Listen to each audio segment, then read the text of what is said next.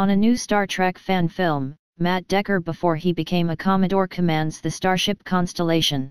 On routine patrol near the neutral zone, the Constellation is ordered to rendezvous with an Admiral's shuttle. The Admiral orders Captain Decker to a huge, hollow asteroid, taking with him a Romulan officer. Their mission is to find and defeat alien creatures which are killing both humans and Romulans with fear.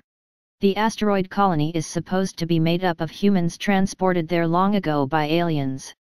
However, when clues appear that don't match what he has been told, an angry Matt Decker must confront the reality that things are not exactly like he was led to believe, while at the same time the ship battles deadly alien creatures.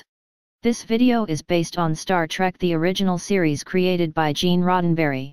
If what you like in a Star Trek fan film is 10 minutes of talk and no action or exploration, then you have come to the wrong place.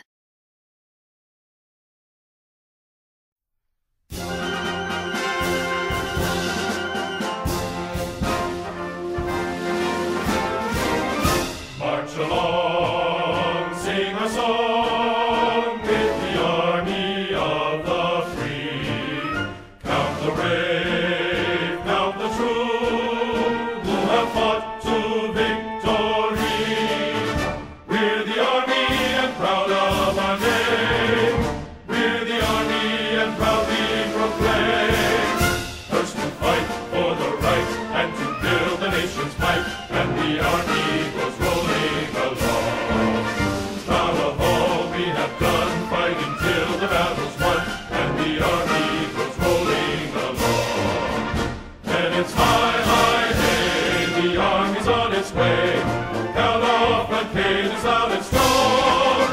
For wherever we go, you will always know that the army goes rolling along.